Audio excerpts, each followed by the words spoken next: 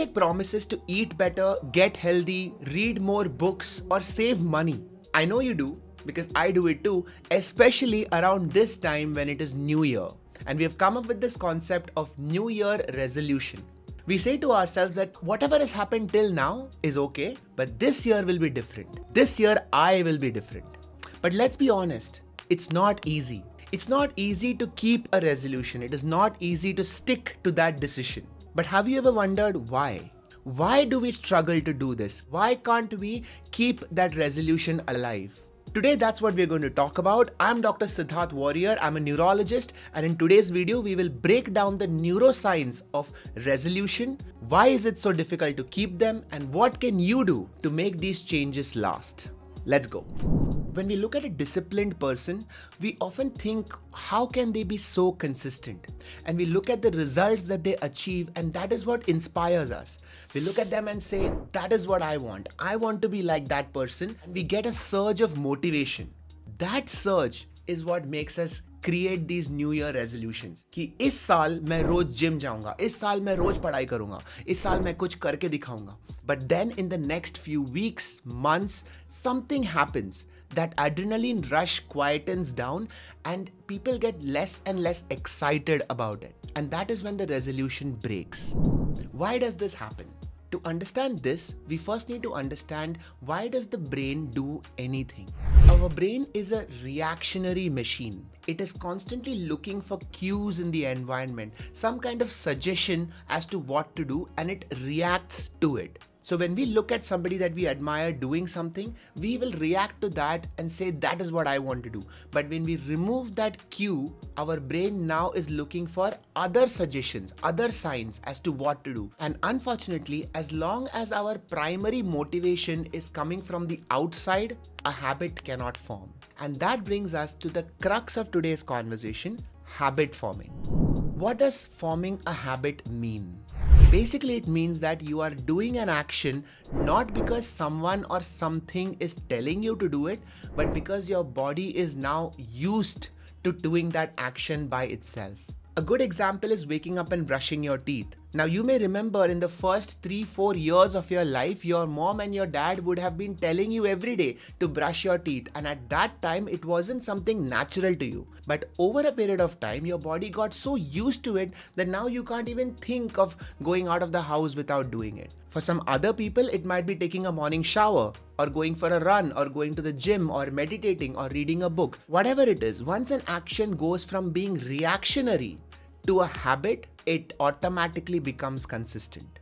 And that is step one in your journey towards making that resolution a reality. Make it a habit. So how does the brain form new habits? In his book Atomic Habits by James Clear, this was described beautifully. For you to form a new habit, you first need to identify what are the cues that can remind you to do it. Also, you need to identify what are the current cues in your life that trigger actions that you don't want, which are your negative habits. For example, if you are trying to eat healthier, you might find that there is a packet of chips on the table, or your Swiggy app is right there on your main mobile screen. So imagine if it's a 4 o'clock on a Thursday evening, you are bored. You are looking around for some distraction. It might not be food, but because your eyes will now spot the packet of chips, or your eyes will fall on the Swiggy app, suddenly the first thing that your brain thinks of is, let's find something to eat. These are subconscious triggers that trigger bad habits. If you need to get healthier, these are the things that need to go out first. But this is only half the job done. You now need to replace it with a good habit and good triggers. One trigger could be that you keep your running shoes or your exercise shoes along with your socks right outside, so that as soon as you wake up, you can see it and you know that you are ready to go. And after this comes the reward. What happens when you go for that run, exercise, or spend a day eating healthy? Figure out some way of rewarding yourself. It could be simply a matter of tracking your progress, putting an extra line on your tracking chart, or messaging a friend. Just that feedback is dopamine rush enough for you to want to do it more. The wonderful thing about good habits is that the benefits will soon become apparent, and so you will stop needing external validation after a while, but initially that does help. But there is another side to the story.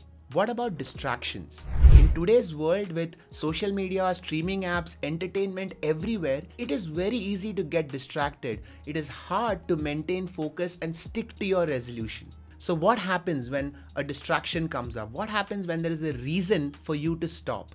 This is where willpower comes in. The ability to say no and the ability to say yes to sticking to your original decision is a hard one. But it is a skill just like any other, and it can be learned. When your brain takes a decision, two centers in your brain are primarily working. One is your prefrontal cortex, that is the evolved part of the brain. This is the part of the brain responsible for taking long-term decisions, that is planning and calculating your future. The other part is the limbic system, which is the primitive old part of the brain. This part is only concerned with immediate rewards and immediate threats. What is dangerous right now? What can feel good right now? The struggle or the conflict between these two areas can be very strong sometimes. So for example, the idea of waking up early and going to the gym isn't really comfortable in that moment. It will be much more comfortable to lie in bed under the blanket, order a hot chocolate and relax.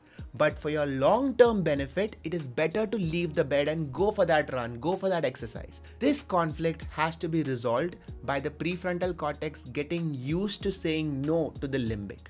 And that is what willpower is all about. Just like any other skill, the more you practice this, the better you get at it.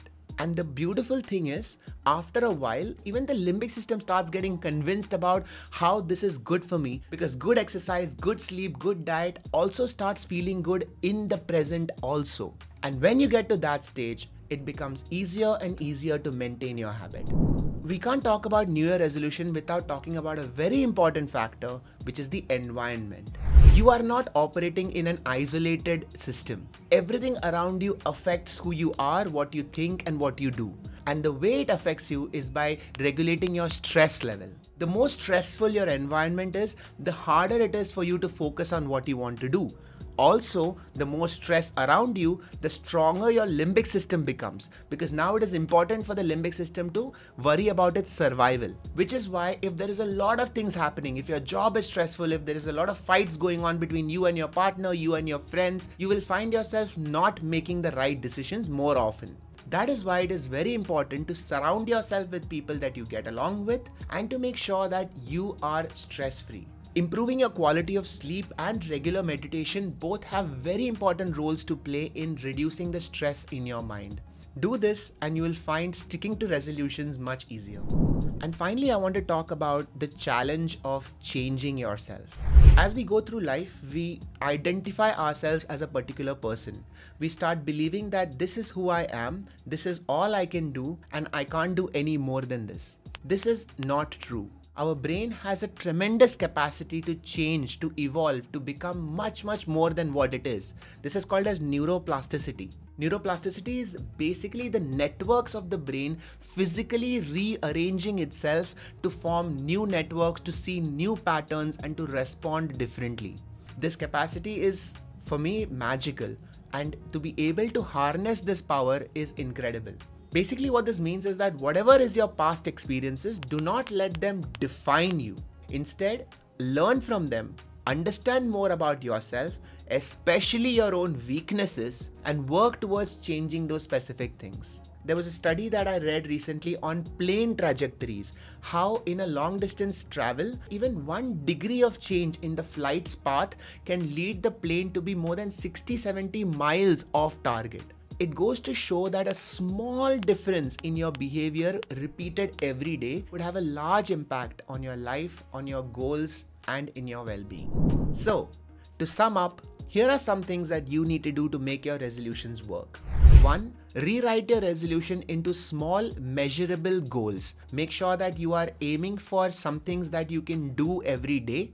And 2. Keep track of them. Keep a journal, keep a diary, or maintain a Notion page where you can write down every day what is it that you've achieved and what are the challenges that you faced. Make sure that you reward yourself every time you fulfill that day's goals. Number 3, build a support system around you. Change your environment to make it more conducive to focus and reducing stress. And number 4, play the long game. Do not punish yourself for missing one day. Do not punish yourself for feeling low on one day. The idea is that we are in it for the long term. Just make sure that you're getting back on track, you're getting back to doing what you want to do, and don't hesitate reaching out for help. Speak to people around you, reach out to professionals to see how they have done things, and stick to your goals. Another concept that can help us with thinking more clearly and building habits is mental models. Click here to understand what mental models are, and maybe they can help you fulfill the resolutions that you set yourself this year.